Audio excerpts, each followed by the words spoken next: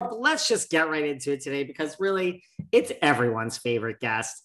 New favorite guest, the one, the only Miss Sarah Fraser. I mean, am I as popular as Kim D? I don't think so. But am I in the top 5 maybe of favorite David Yontef guests? I'm probably getting there, you know? Recurring guests, I would say Catherine Edwards is probably 1. Okay. And Kim D is really up there, maybe even number 2 for all the people that say horrible things about her on my thing. There's secretly everyone tunes in and listens and pays for the Patreon because she's breaking down in New Jersey and she knows these people. You're probably third. You're probably the third regular guest at this point that everyone is just loving. I will take it. I love the audience. The audience loves you on the Sarah Fraser show. And you are a saint today to put up with me because we were going to record this like 10 hours ago. And then my son fell out of bed. So there you go.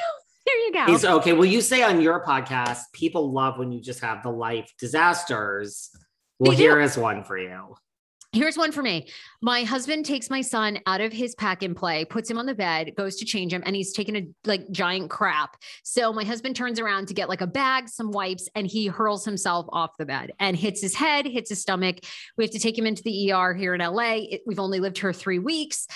We were there next to a kid in handcuffs with a personal guard. And I swear, David, I swear, one of the people that was shot in Kodak Black's entourage came out and got into his Bentley with his assistant while we were there. I swear. But you know, they have a huge no photography, no recording, and they make you sign almost like an NDA at Cedars that you will not take photos or record. Only in LA at Cedars. Like, this is always worth a tragedy happening, Sarah, because you've got some interesting stuff here. I'm picturing a Bentley, people getting shot. This is interesting. David, they wheel this guy out. Okay. He looks almost like a bodyguard. So I'm going to be curious to see when they release the other names of who was shot at Justin Bieber's after party. He looks like a bodyguard, very big man. He's with this tiny little assistant. I mean, she had to weigh all of 98 pounds.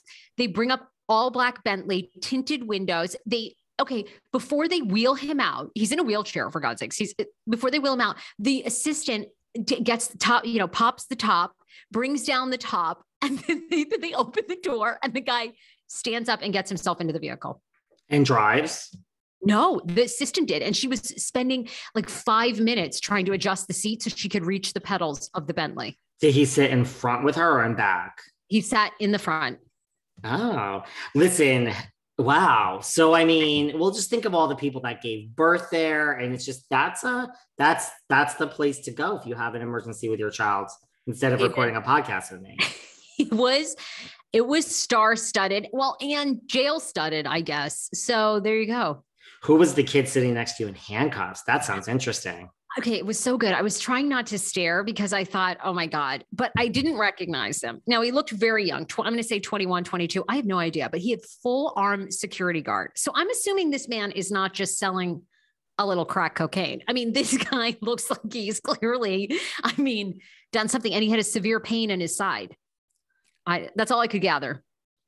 Wow. Okay. So you see, I don't even know what to say next, but this is very interesting. I'm sorry that your son has had a tragedy, but this I find very interesting.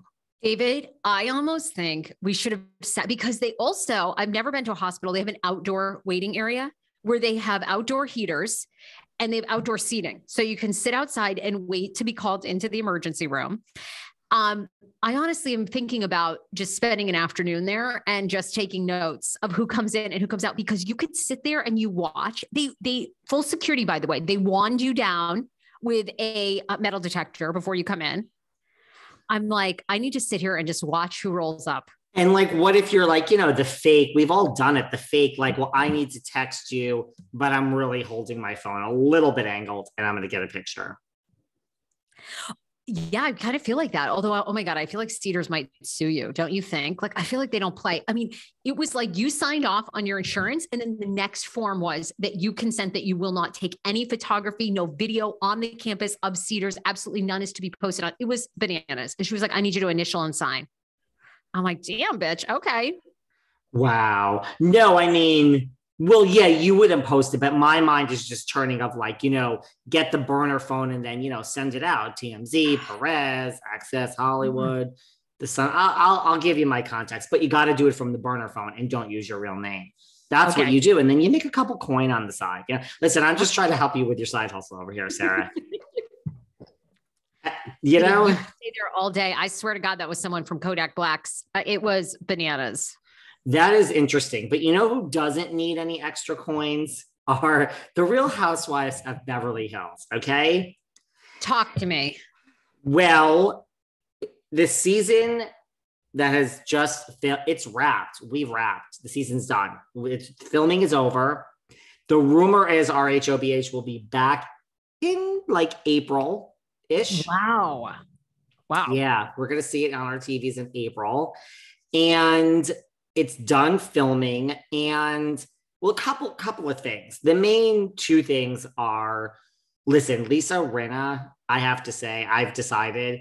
This doesn't mean I'm not saying I like her. I'm just saying, I mean, I don't not like her, but the award for who understands this job more than anyone else, I give the top three to Ramona, Luann, and Lisa Rinna in no particular order. Rinna is she is turned on Erika Jayne. You remember her ally from last season, the only one who was on Erika's side? The rumor is, yes. My top three who know how to play the game the best: Candace from Real Housewives of Potomac. She's up there. Bethany Frankel, Lisa Rinna. Bethany's up there. They're all for different reasons. You know what I'm saying? Yeah. I might have to replace Countess Lou with Bethany, but Ramona's up there. She knows what she's doing. I mean, there was an international scandal and an investigation, and Ramona's going to be coming back to New York. So Ramona knows what she's doing. Yeah. So Rinna, who last season kind of brilliantly, if everyone's against Erika and you're on Erika's side, you kind of got a storyline, you stand out. I don't know. Was that genuine? Because now the rumor is Rinna is just listen, it all exploded on this Aspen, Colorado cast trip. I need you to go into more detail because I want to know, like, I've heard rumors, but I want to know why that they no longer are friends. And two, I want you to tell me, because I guarantee you have more scoop than I do. Is the rumor true that Kathy Hilton sent Lisa Rinna a cease and desist? Well, that's a whole nother, right. We have to get into that too. So like, apparently Lisa, I just think Lisa is Lisa, and she just. But why do you think the Erika shift? Because they rode so hard for Erika. Do you think she just is turning because she realized the public has turned on Erika? What do you think?